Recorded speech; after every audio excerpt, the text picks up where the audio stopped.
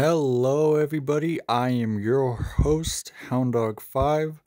As today we are starting a brand new thing, I would like to welcome you guys to the Houndog5 podcast. So, without any more further introductions, let's jump into it. So, today's subject. Today we're going to be talking about flat Earth. Why the Earth isn't flat. I know. Ooh, big discovery why the Earth isn't flat. So let's jump into it. So why do people think that why the Earth is flat? Personally, I don't know, but I'm just gonna give you a rundown in the history of why the Earth isn't flat. So it originally began back in 300 BC, around ancient Greek times, where the Greek philosopher Aristotle was traveling to Egypt, and he saw constellations of stars, and he became the very first person to calculate the circumference of the Earth. And a little bit while later down the line, Islamic scholars would make further advancements and measurements during the 9th century. And a little while later, during the 16th century, European navigators circled the Earth in ships and convoys and stuff, and they were possibly the final proof that the Earth wasn't flat. So flat earthers are not anything new. They've been around for at least 200 years or so, going about back to the 1800s.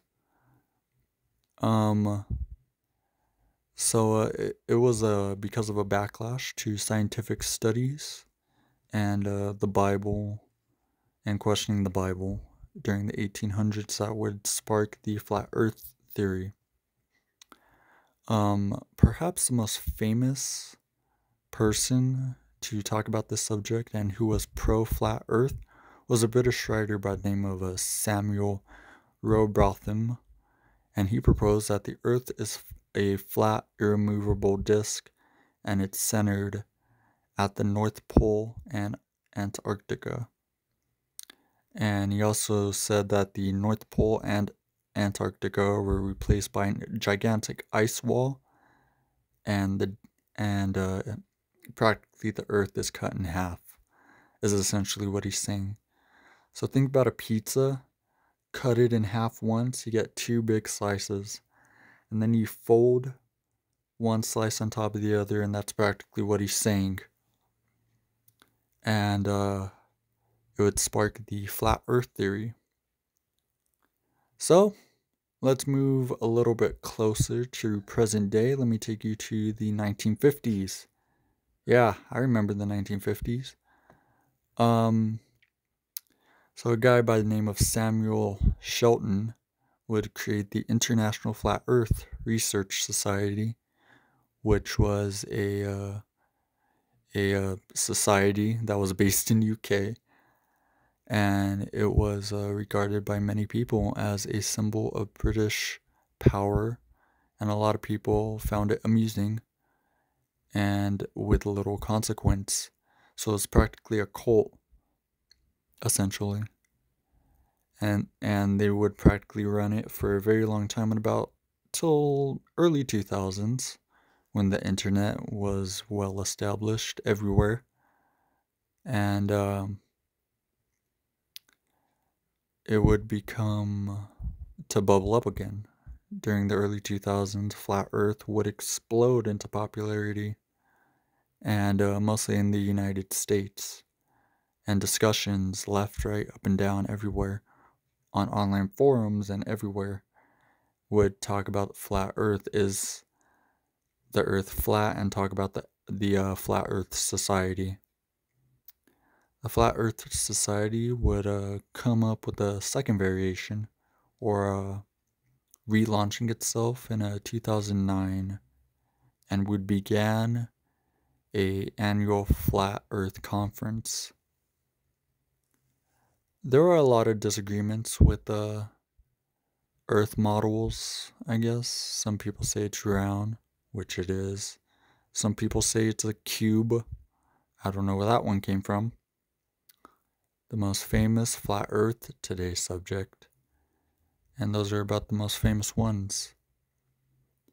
And a lot of people, will either go flat Earth or the cube. And a lot of people saying that the edges of the cube are surrounded by ice in the oceans.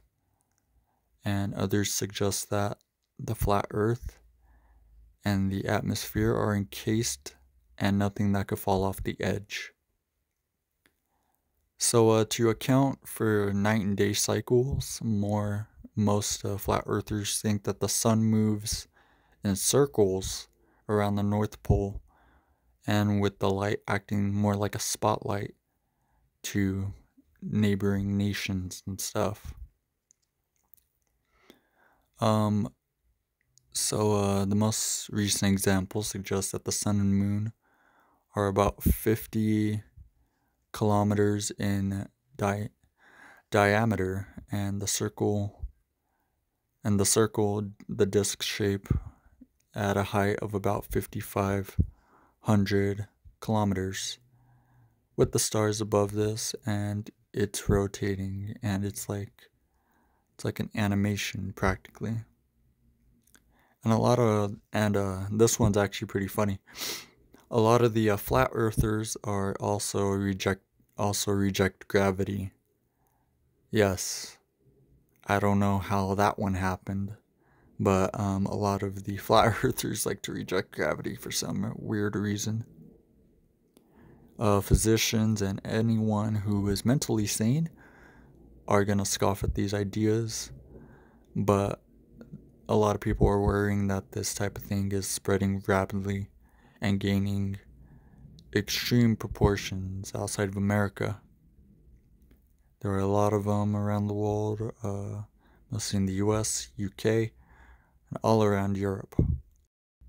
And a lot of people say it would be easy to dismiss that the Earthers are simply being misguided due to a lack of education, while there are indications that could be true, or they could have a low level of scientific literacy or education for that matter.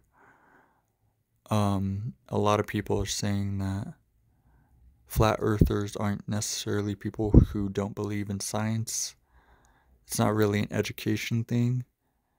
And a lot of people are saying that's more like it's really about distrusting authority and institution. And it's mainly being based on the conspiracy mentality and a deeply held belief that is a lot